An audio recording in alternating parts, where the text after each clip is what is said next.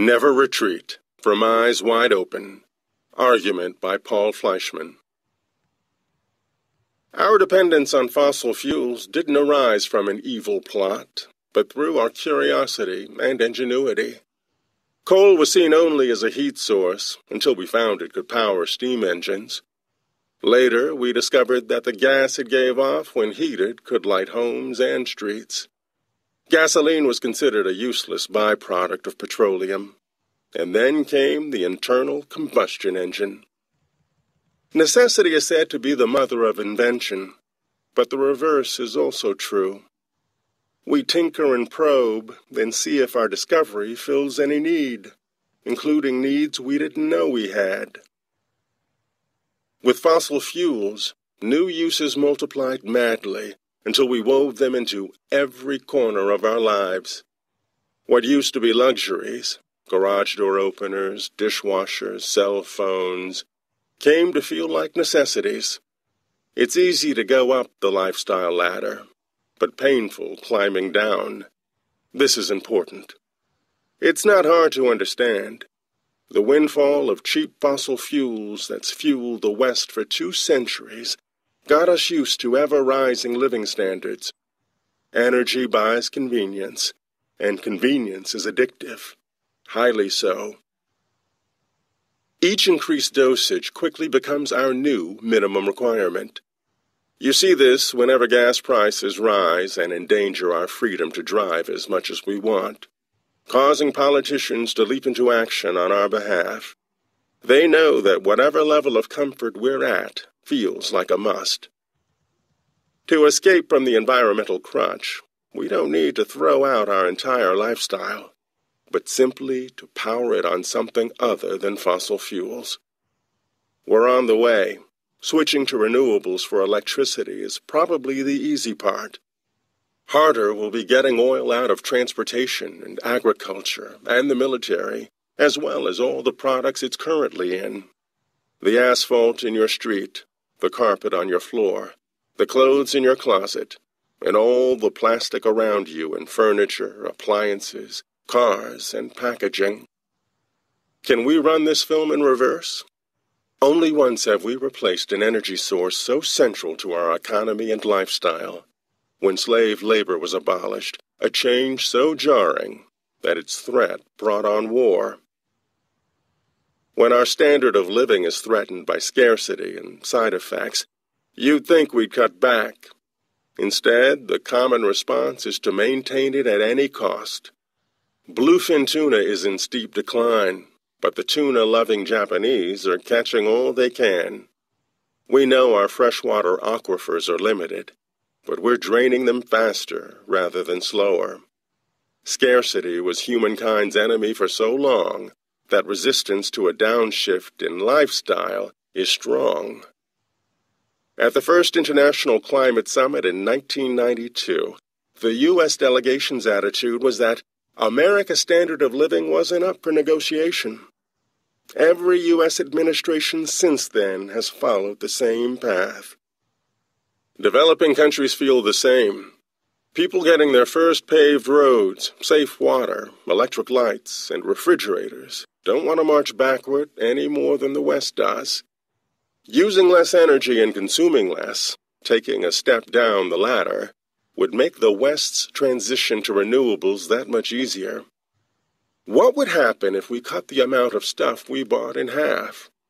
We'd save hugely on resources, as well as on the energy needed to make them into products. We'd also lose large numbers of jobs.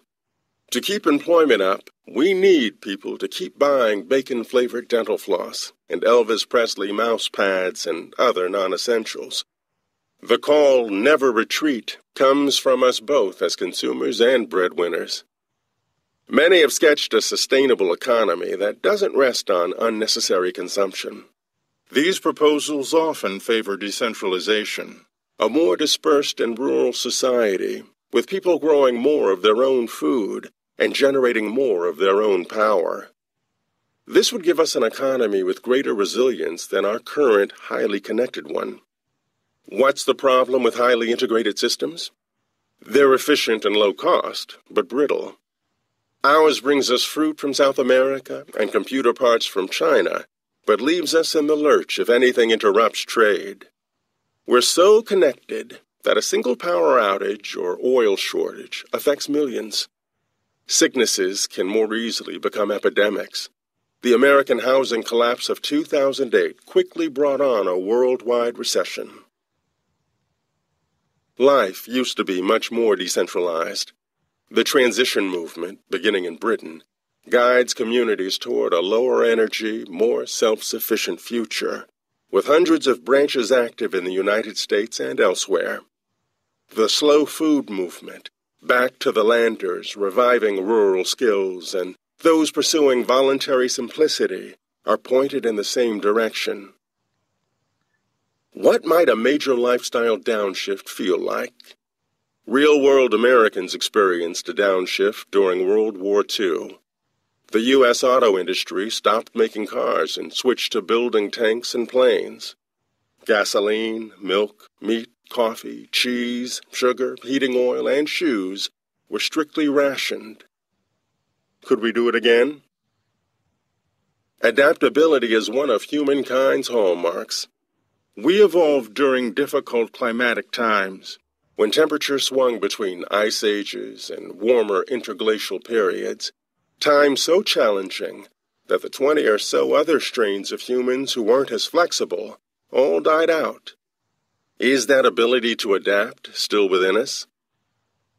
Consider a power outage's frustrations, then the gradual adaptation the longer it goes on, until dining by lantern light feels almost normal. Use of mass transit goes up when gas prices rise. We adjust to water rationing. When a job is lost in the family, we cut budgets. People think they can't go backward, then find out that they can. We ended up succeeding in getting rid of slavery after all. Stranger still to a time-traveling slave owner, we no longer even notice its absence. Never retreat from eyes wide open. Vocabulary. Combustion. The process of burning which produces heat and light. Combustion could cause fire to spread rapidly. Scarcity. When you experience scarcity, you have a shortage or lack of something. The scarcity of flour makes bread, cake, and other baked goods more expensive. Aquifer.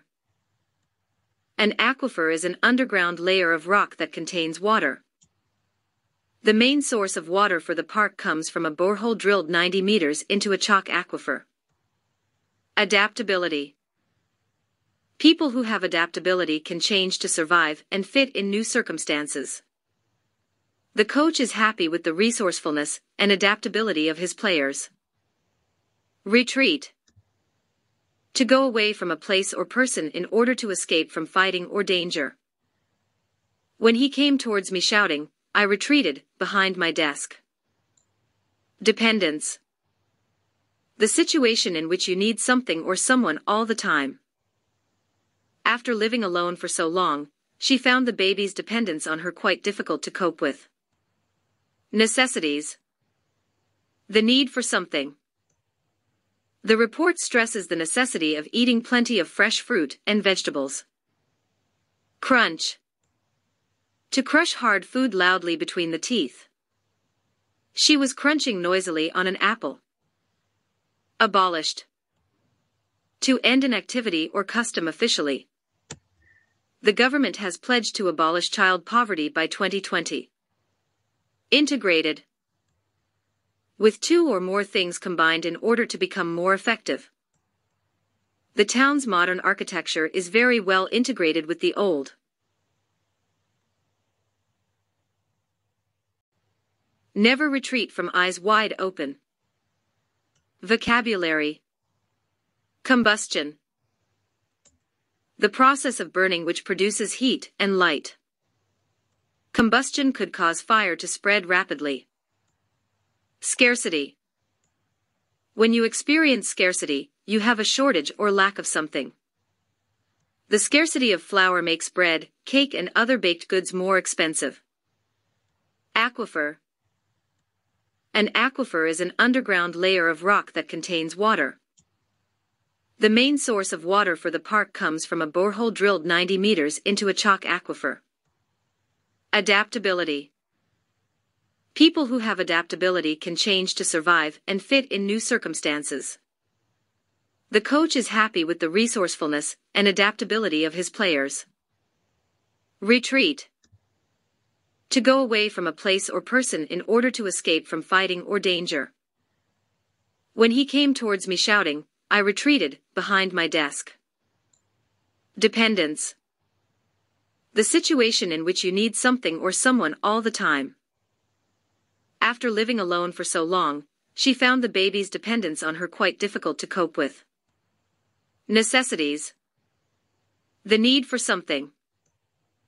The report stresses the necessity of eating plenty of fresh fruit and vegetables. Crunch. To crush hard food loudly between the teeth. She was crunching noisily on an apple. Abolished. To end an activity or custom officially. The government has pledged to abolish child poverty by 2020. Integrated. With two or more things combined in order to become more effective. The town's modern architecture is very well integrated with the old.